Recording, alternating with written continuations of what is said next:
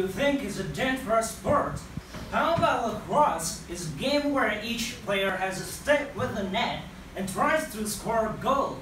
That's right, it's a tough and popular sport among high school and university students in the US. People get hurt often. It seems like a dangerous game to me. I hope they wear protective clothing when they play. Oh yes, they wear a helmet, gloves, and some shoulder pads. Alright, how about the safest sport? That's hard to say.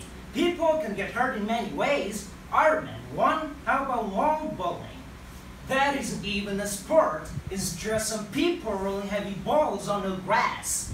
Actually, it is a sport, but the game is so slow, it would be hard for people to get hurt playing the game.